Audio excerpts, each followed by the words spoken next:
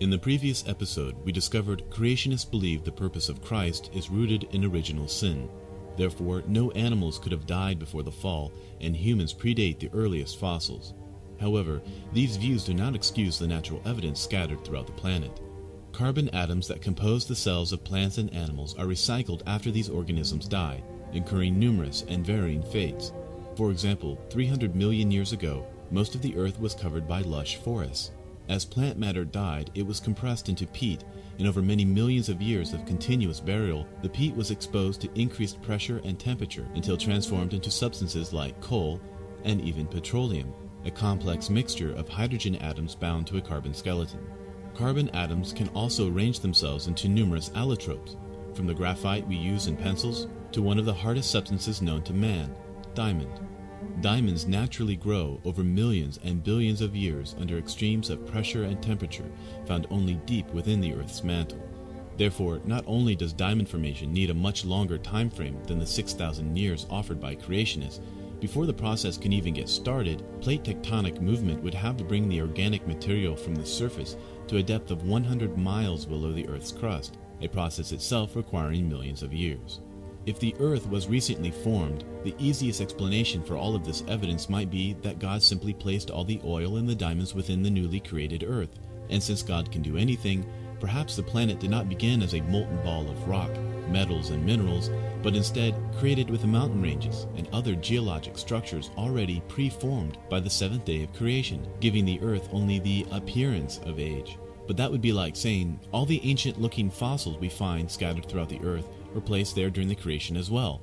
So then, did the dinosaurs really exist? Maybe God gave us these bones to reconstruct for our amusement, just like He gave us the oil to someday run our cars, coal to generate electricity, and diamonds for something pretty to give each other. Although this version of reality is not shared among the majority of creationists, many similar arguments have been used to rationalize the natural evidence with a young Earth view.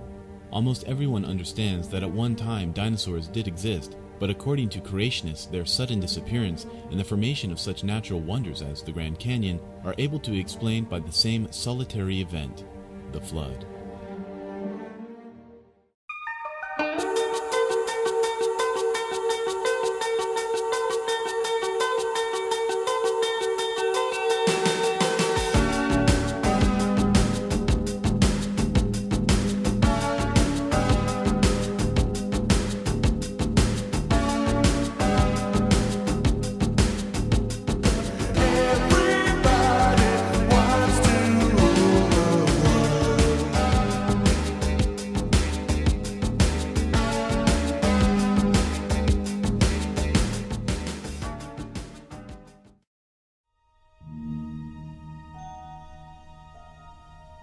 Genesis chapter 1 verse 29 states, God initially created all animals to be herbivores. This suggests lions, sharks, and even the largest carnivorous animal, the Tyrannosaurus rex, were all once plant eaters. God finally allows the eating of meat after Noah sets the animals free from the ark in Genesis chapter 9 verse 3, when God states, "Everything that lives and moves will be food for you. Just as I gave you the green plants, now I give you everything." Keep in mind there was 1,556 years from Adam to Noah, during which time all animals that today we classify as carnivores would have only eaten plants. But could this really be true? Every characteristic of carnivores, from their razor-sharp claws to their flesh-shearing teeth and powerful bone-crushing jaws, are instrumental in their ability to obtain and consume flesh. On the other hand, herbivores such as the horse have flat grinding teeth used for pulverizing plant material.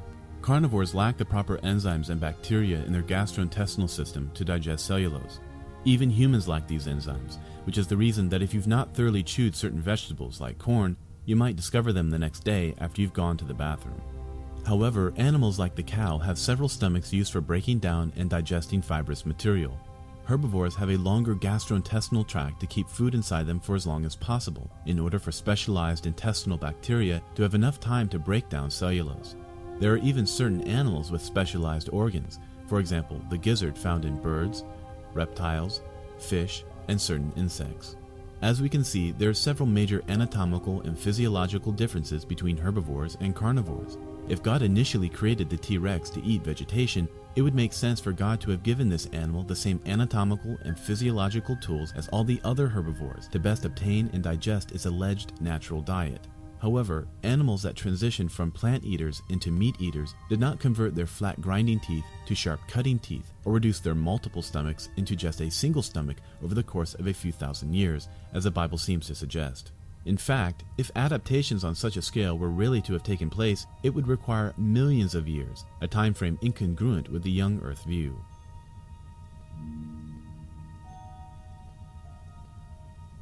By the creation of both all the creatures that move along the ground and man on the sixth day, Genesis chapter 1 verse 24 through 26 suggests humans and dinosaurs coexisted. However, what would account for only their extinction and not ours? The Bible suggests a worldwide flood during the age of Noah is responsible.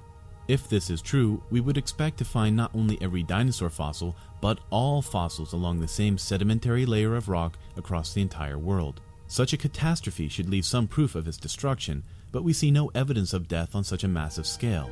In fact, fossils are arranged in order of epochs of time, ascending in complexity and evenly distributed throughout the geological column. But aside from supporting thousands of tons of dinosaurs within the wooden ark, there is still the question of how the animals survived after the flood water receded. If water lasted 150 days upon the earth, as we are told in Genesis 7, we would expect the world to have greatly changed once the flood was over. Much of the plant life would have died off, leaving little for the herbivores to eat. Furthermore, the only dining options for the carnivorous animals would have been their fellow castaways. Assuming the story of the flood is true, it is easy to understand the reason why the dinosaurs became extinct might have been due to the climate change, diminished food supply, or other environmental factors. But what about the dinosaurs that lived in the water? Apparently, since fish and other aquatic mammals and reptiles are able to swim, there is no need to rescue them from the flood. Therefore, shouldn't we still see the oceans teeming with dinosaurs and other prehistoric animals, even though the dinosaurs on the land became extinct? Understandably, the flood would have wiped out the food supply or changed the environment on the surface, but nothing would have changed in the oceans, where an abundant supply of algae, plants, fish, and other animals still remained for the aquatic dinosaurs to eat. The aquatic reptiles known to inhabit the oceans ranged in size and shape, comparable to many varieties of aquatic mammals that still inhabit the waters, such as sea lions, walruses, dolphins, orcas, and whales. In fact, the largest aquatic mammal, the whale, is much bigger than the largest aquatic dinosaur. Therefore, whatever environmental influences the flood had on the gigantic dinosaurs of the surface could not have had the same impact on the animals in the water. There is no way to explain the selective extinction of the aquatic dinosaurs and the survival of all other aquatic ocean mammals that allegedly shared the waters. In fact, the only way to explain this discrepancy is through what the science of evolution tells us, that the extinction of the dinosaurs 65 million years ago gave mammals the opportunity to gain dominance over the earth and the oceans.